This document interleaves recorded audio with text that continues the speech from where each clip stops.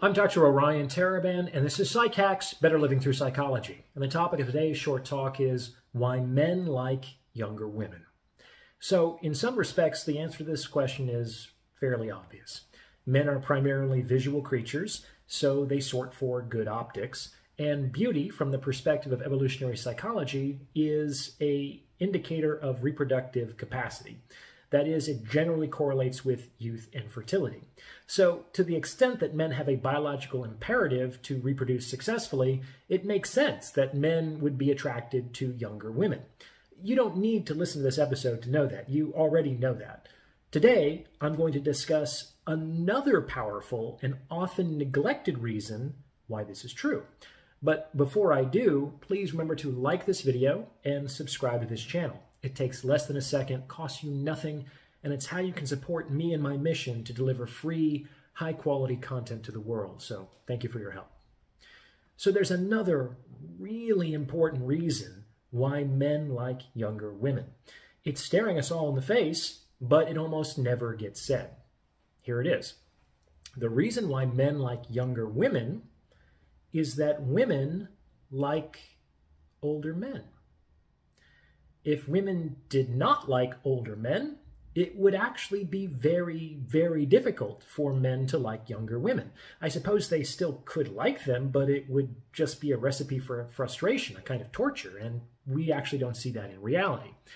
I don't believe that there is a culture on this planet where the average age of a woman exceeds the average age of a man for a first marriage. So in all places, in every culture, around the world, throughout history, women select older men to partner with. And why might that be? Well, what are some of women's selection criteria for partners? They'd like someone who is confident and competent, who has wealth, who has status, who has an emotionally compelling lifestyle, who knows how to communicate, who is emotionally stable, and who is generally an all-around successful guy. Okay, so who is more likely to have all of those things? A 25-year-old man or a 45-year-old man? Obviously, the 45-year-old man is going to have significantly higher levels of all of those things.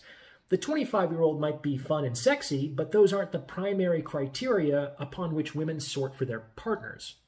Okay, so the flip side of this is the understanding that a successful 45-year-old man is sort of analogous to a fairly attractive 25-year-old woman.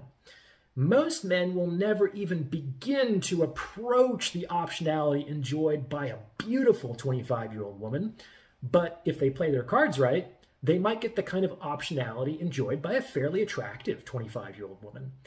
And it makes sense that when he's at his peak, when he has the greatest optionality he will ever have, he will move toward the women that, all of the things being equal, he's most attracted to. Because that's what the attractive 25-year-old women are doing. They're at their peak, and they're moving toward the men that, all of the things being equal, they're most attracted to.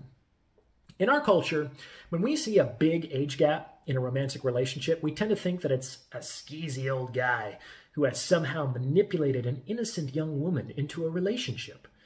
But it would probably be just as true to say that it's a skeezy old little girl who is creeping on some established, successful man.